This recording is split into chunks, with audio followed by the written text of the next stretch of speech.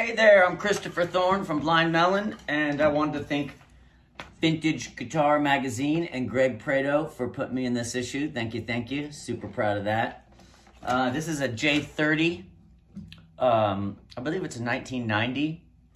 And I wrote most of the early Blind Melon songs on this, including the song Soup, tuned to open E. Goes something like this.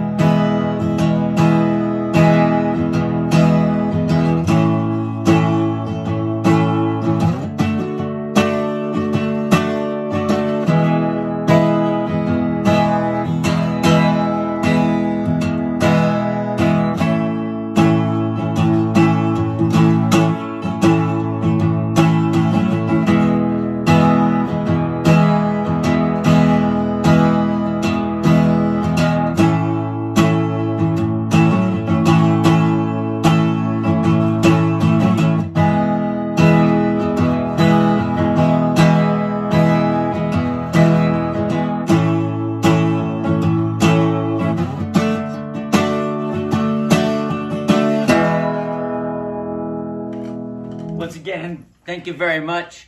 I really appreciate it. Super proud to be in this magazine. Hey, I'm Christopher Thorn from Blind Melon. I want to thank Vintage Guitar Magazine and Greg Prado for putting me in the latest issue. Check out the rainbow. Incredible, right? Here's Fireside Sound. I'm going to give you a little tour. There's my rainbow. Here's the outside. We have 35 acres here, so as far as you can see that way, it's most of our stuff. All right, here, check out the inside. Welcome. Here's my 1973 vintage API I've had since probably 1992 or so, 93 maybe. A drum set, thanks to a bunch of drummer friends that I have that have given me some drum stuff. Glenn Graham and Patrick Keeler and who else? Isaac Carpenter. Thank you guys for the drum set. Here's some of the guitars that are in the magazine. A couple of my favorites. This one right here, I've probably written most of the songs post Blind Melon on this one right here, 1954 Martin. A little bedroom back here.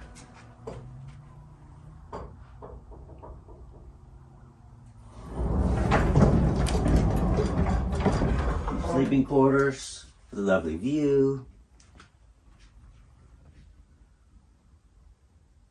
All right, let's go check out the bathroom. Oh, here we go. Here's my Supro, which gets used more than any other amp. This thing, for the last 30 years, has been on most every recording, I would say. Here we go. Check out the bathroom. Some more amps over here. Some more vintage amps. Here's my original rig back in the Blind Melon days. This was my touring rig, the 1967 Bandmaster with the 212 cabinet. Used that for pretty much all of the Blind Melon touring years. Got a little rainbow right there too, look at that. Fireside sound bathroom over here with the best view.